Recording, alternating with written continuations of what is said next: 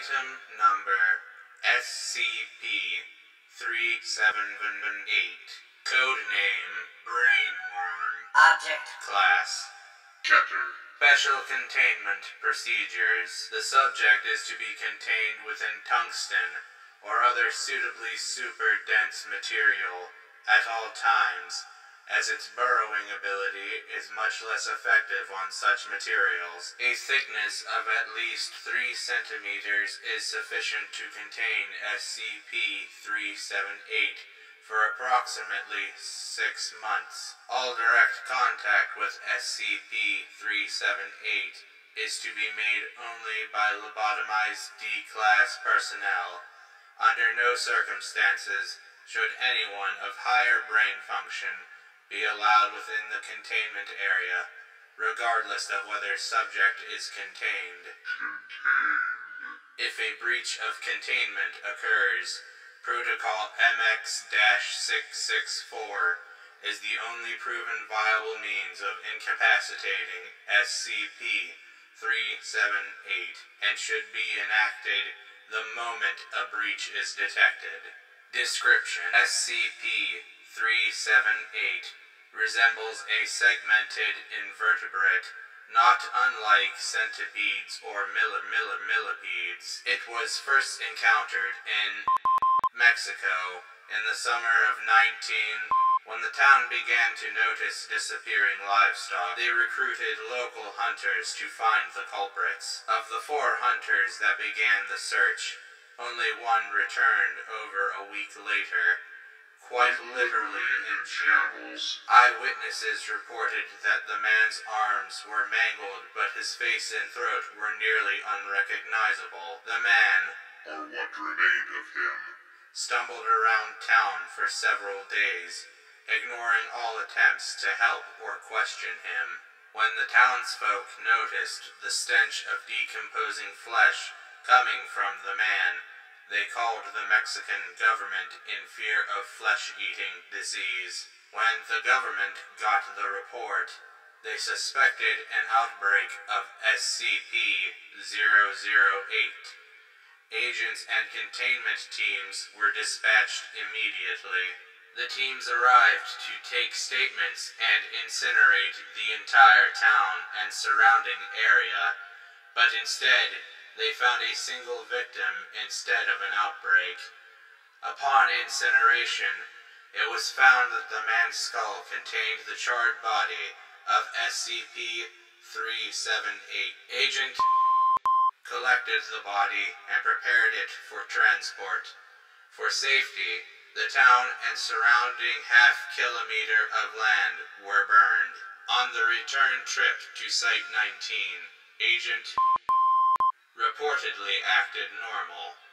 He was routinely examined on return by medical staff and was found to have the very same creature he had retrieved inhabiting the frontal lobe of his brain. Once uncovered, the subject burst into laughter. Surveillance footage shows Agent tearing off his own arm with his free hand and bludgeoning the attending medical personnel to death with it, after which he simply reattaches it with little effort. Subject was finally halted with judicious use of flamethrowers by security teams. Initial attempts to contain SCP-378 met with failure as the worm cut its way out of whatever held it using 3 teeth protruding from its mouth. Only materials with very high density have proven effective at containing SCP-378, though not permanently. Its subsequent escapes have yielded useful information regarding its nature. The host is brain dead the moment infection occurs. The subject generally continues acting normal until someone realizes SCP-378 is occupying the host. This leads to speculation that it gains access to the host's memories and other personality traits. This poses a considerable risk when higher-level personnel are involved. The invertebrate form of scp-378 is nigh indestructible. All attempts to eradicate it have failed, though fire seems to work well at incapacitating it. Requests to expose it to various SCPs are pending approval. SCP-378 cannot leave a host body of its own volition. Once inside the brain of a host, only the host's death can allow the creature to escape. The reasons for this are unknown. The host's SCP-378 takes have been known to speak, but in a language none of our staff are able to recognize or translate. Why the host speaks, acts normally until SCP-378 is discovered is Unknown. Once infected, host displays an almost instantaneous ability to heal damage. The cause of this is Unknown. though extended exposure to fire is an effective countermeasure. Addendum 178-294-B. Audio log recorded after SCP-378's most recent escape attempt. SCP-378 is inhabiting a doctor and has requested an audience, in plain English, with the agent in charge of SCP-378's containment unit. So, you stowed away in one of the D's brains. Not really. Most of the brain wasn't there. I stowed away in the empty space, but that's semantics, I suppose. Given your lack of compassion until now, I take it this is something important. You're astute for a human. Yes, there is something important we must discuss. My brothers will awaken soon. Brothers? There are more of you?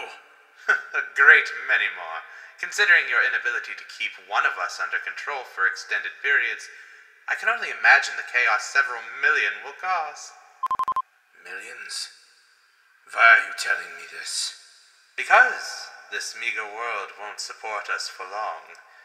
With your lack of advanced technology, it might take thousands of years to find a way off this planet once it's consumed. I don't think I could stand another 20 millennia floating in space with nothing to eat. So then, what do you want? I want you to kill them all. I want you to make sure this paradise doesn't dissolve before my eyes. I'll tell you how to kill them, but in exchange, I want two things. Go on. A new host once a week. The inside of human skulls gets uncomfortable when they're broken in. I like to change surroundings. As you no doubt recall, I'll need your assistance for that. Also, I ask to participate in the act of sex. Of all the minds I've partaken, this seems to be a rather prominent activity for you. Memories are but a glance. If this sex is really worth all you humans go through for it, I think I'd like to experience it. Sex? Why? Would you ask the same question if I were a normal human? No. Then let us pretend that I am, yes? What's to stop us from using the information you give us to kill you?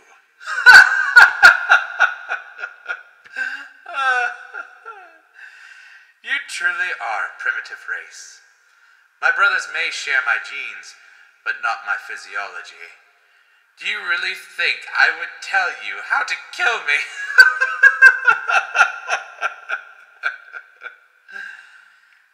Do we have an agreement? I suppose we do. For now. But one last question. Why are you here? On Earth, I mean. Ah. Why are you here, Agent? To stop you. Precisely. SCP-378 refused to speak further on the matter. It should be noted that the operation to exterminate SCP-378's brothers was deemed a success, in spite of nearly 85% losses of the teams involved. While effective, the methods suggested by SCP-378 were terribly inefficient. Subject seemed amused by this. Recommend further study of recovered corpses of brothers, in hopes that some method of neutralizing scp-378 might be found.